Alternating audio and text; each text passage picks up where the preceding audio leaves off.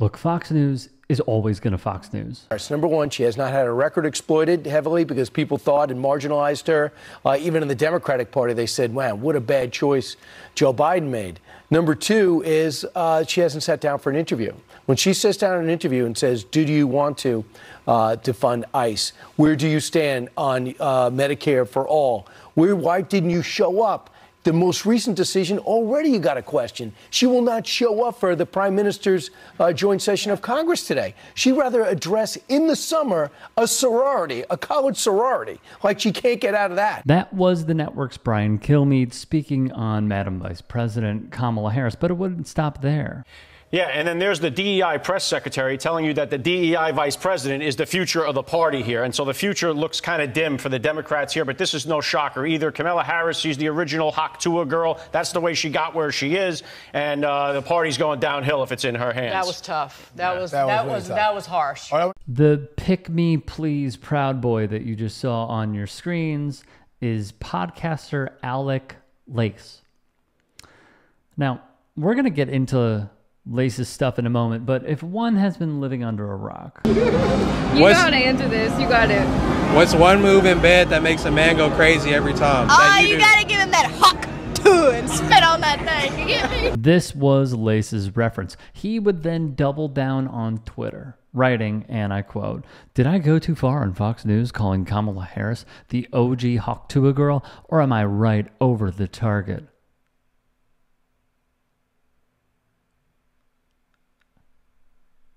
All right, so let's get into this. ESPN's NFL analyst, Ryan Clark, Super Bowl winner in the league, host of the Pivot podcast, would give no Fs and write this: "These dudes are really some Bs these days, but hey, they'll let them say anything about a black woman. Who cares that she's vice president of the country they live in? Disgusting. Let me go ahead and sign off." Of course, Lace is not alone. The only reason Kamala's in the White House is because of the DEI deal Biden cut with Bernie to seal the nomination. And of course, her whole history is DEI, diversity, exclusion, and equity. Intellectually, just really kind of the bottom of the barrel. I think she was a DEI hire. She would be the queen of DEI if she were elected. She is DEI. Are you suggesting she was a DEI hire? 100%. She was a DEI hire. This focus on DEI is, of course, just one of the many conservative attacks on Vice President Harris. But these racially charged comments have gotten so bad that House Republican leadership has stepped forward to tell its own members to basically knock it off and instead focus on Vice President Harris's record and not on her race and gender. I'm gonna say it again, Simone. When you have to send a memo saying stop being racist, it's a good indicator that you're a racist. In a shocking turn, Lace tried once more, and he failed. He tripped over himself. Since this video has gone viral, let me clarify two things. One, this originally aired on July 5th, prior to President Joe Biden stepping aside. Number two, comparing Donald Trump to the Big H is dangerous and 100 times worse than comparing Kamala Harris to the Hawk Tuah girl. So save me your fake outrage. Okay.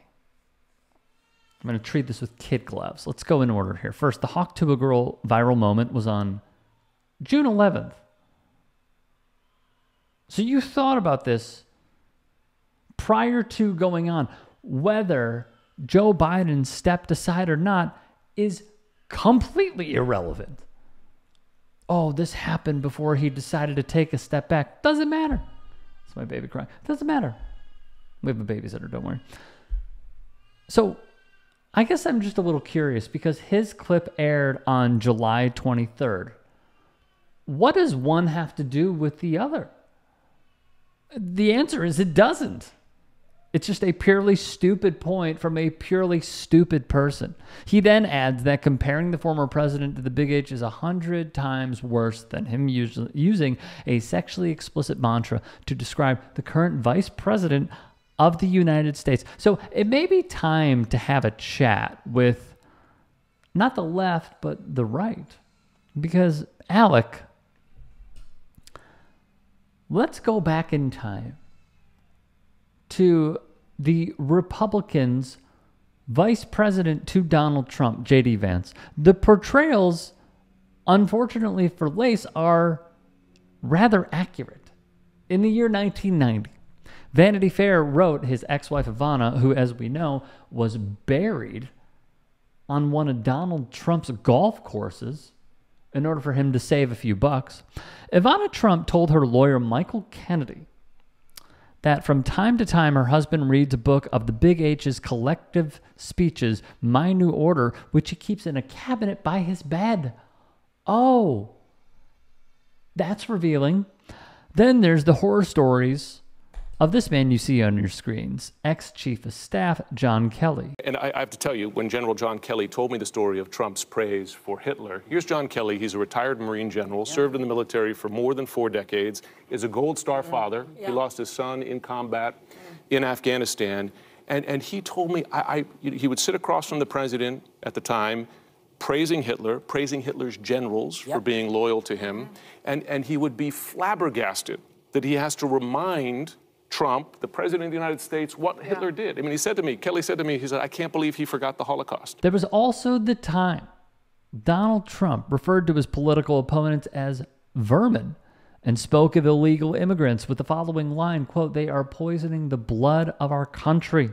He would follow that up with, in his own words, this quote, they said the Big H said that. Then from ABC, after insisting the Big H used the words in a much different way, Trump went on to make the blood reference again. It's true.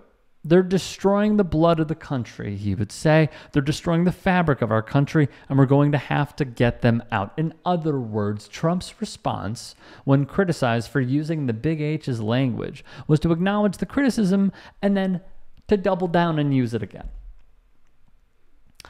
These are not unfair critiques, Mr. Lace. They are actually warranted. He employed Sebastian Gorka in his cabinet, per 3 people that spoke with NBC News when they traveled to Hungary, specifically where Gorka is from. They found that Gorka was a member of Vitezi Rend. During the war, the State Department listed Vitezi Rend among a group of organizations under the direction of the Schmazis in Germany.